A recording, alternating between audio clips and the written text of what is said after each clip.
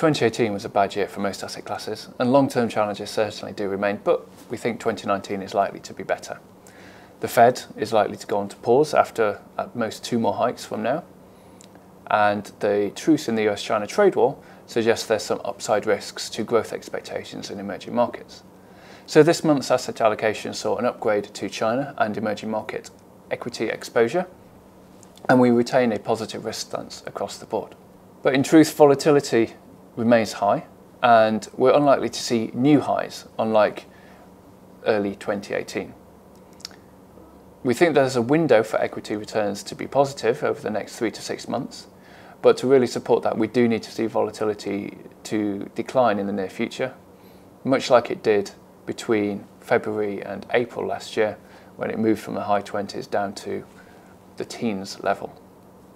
In fixed income, we think that there is a supply-demand imbalance in the US, which will make US long-term yields rise from here.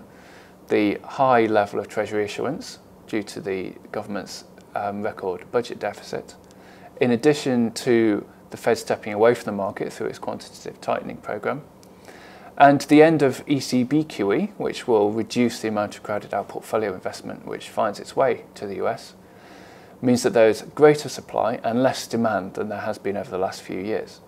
So we think US yields can rise, so we have downgraded from 0 to -1 this month, and in sympathy we've also downgraded Canadian and Australian bonds.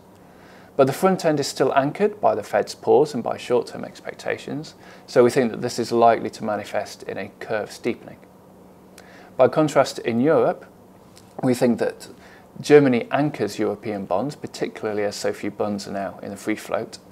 So although QE has finished, the prospect of a TLTRO in the near future should keep European bonds anchored, and we upgrade Spain this month from -1 to 0. We expect growth in all 3 major global locomotives to slow next year, but we don't expect a recession in any of the US, Euro area or China.